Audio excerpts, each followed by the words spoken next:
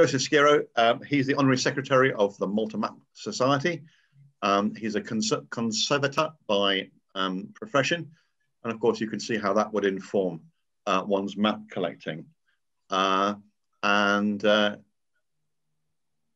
won't steal his thunder by talking about his material, which I was about to do, having promised not to. Over to you, Joseph. Thank you.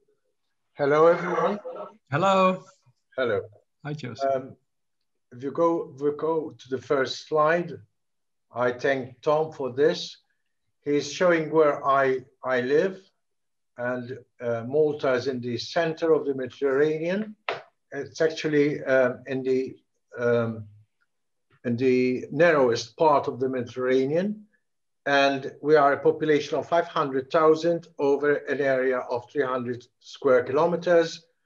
And we are so much in the center of the Mediterranean that sometimes Malta is called the navel of the Mediterranean.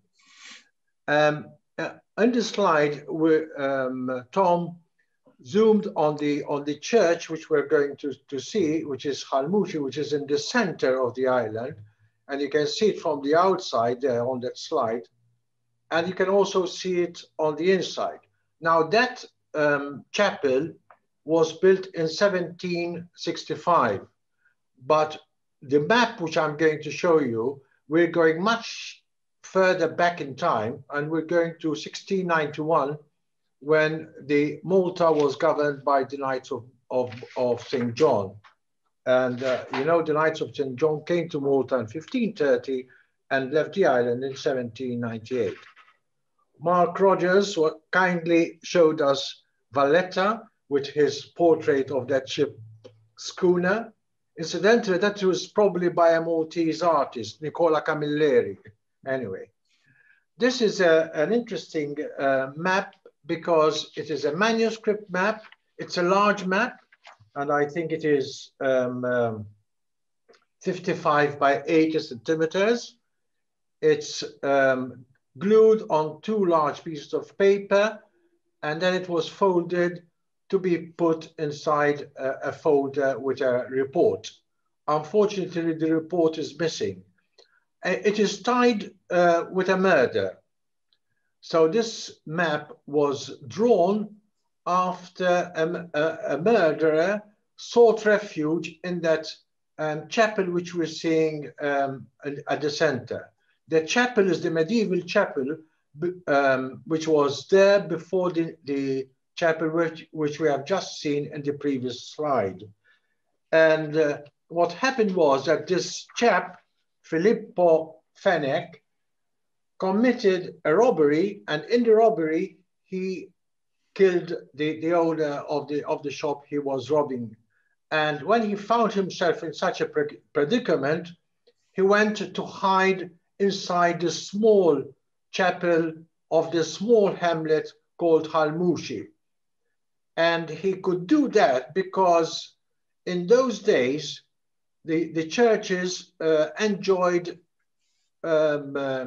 ecclesiastical immunity. We're still looking for immunity behind the mask nowadays, anyway. And so when the authorities of the land noticed that he went to hide in that church, the governor of the island, who was the noble Testaferrata, sent the police to the area to suss him out. And what they did was, in front of the small chapel, there is this alley, and they hid inside that alley. Well, this Filippo, when he saw that there was nobody around, it was one Thursday afternoon in the quiet of the evening, he took out a bucket full of his personal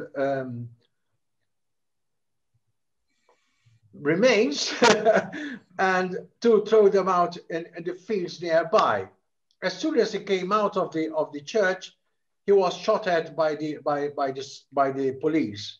And you can see there on the facade of the church the bullet holes which hit him and the facade of the church.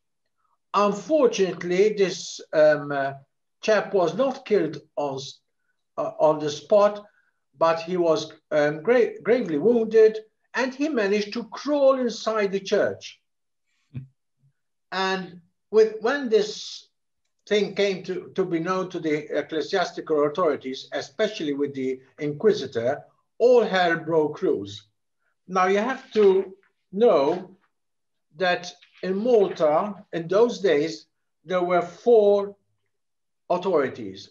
There was the Grand Master, there was the Bishop, there was the Governor, who was the Testaferrato, who sent the police, and there was the Inquisitor. Don't worry, all of them were autocratic, so you never stood a chance anyway. And when the Inquisitor saw what happened to this guy, all hell, as I said, broke loose, and the Inquisitor wanted to do an inquiry. And he called for Testaferrata, which he didn't go for because he was afraid of the Inquisitor. And the idea was because he had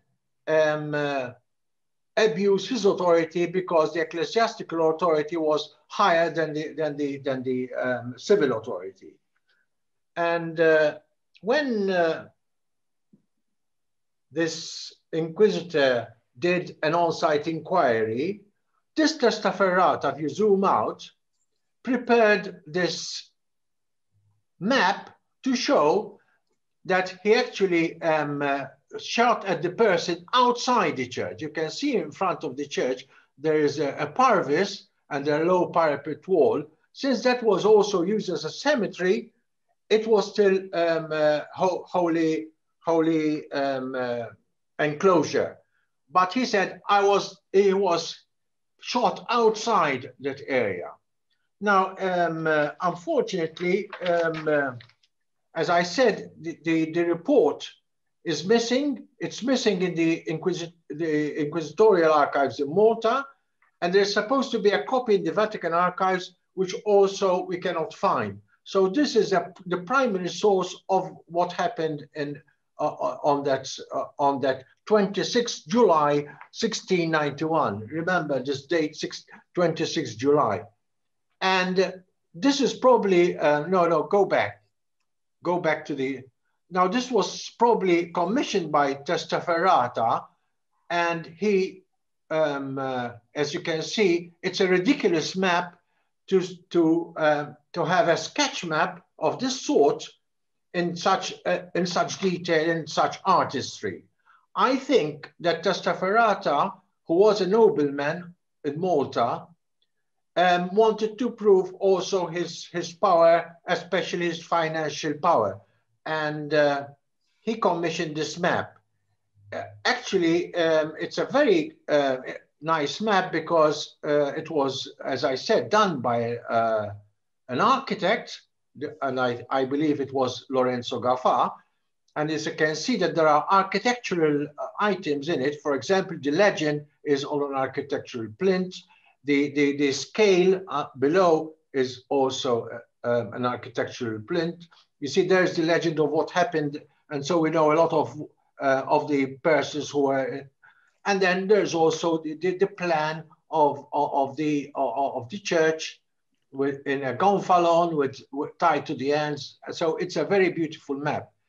You're on your 9 minutes. Yeah, it's also important because this map also shows, as I said, it's 1691, and it shows the vernacular architecture of the period. If we go to the next one, however, the story doesn't end here. A friend of mine comes to my house to see this map, and I told him that this was connected with a murder, and it happened on the 26th of July, 1691. He said, "You're wrong.